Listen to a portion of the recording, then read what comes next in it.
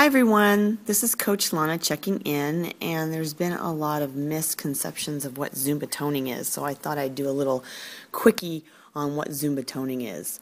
Because a lot of people think that Zumba toning is a strength class and you're going to go in and bulk up and that you can't do sculpting before or after Zumba toning or on days before or after Zumba toning, which is a fallacy.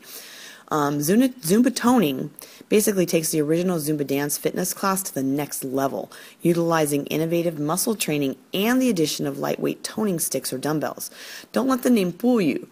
Zumba toning is a cardio class, and the use of light weights ensures you will not bulk up. The addition of light weights in the dance rhythms ensures extra cardio burn.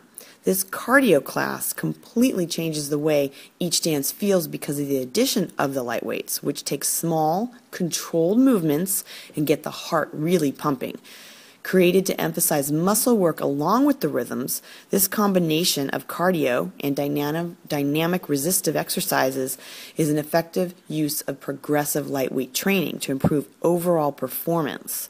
This program is assured to provide everyone with a safe and effective redefining total body workout.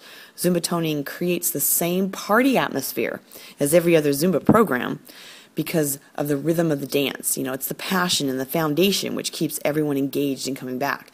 In addition, the class is partially low impact, but has the same intensity of Zumba because of the addition of the light weights. Zumba toning is fun, different, challenging, and effective, and it provides a new avenue to weighted activity and calorie burn.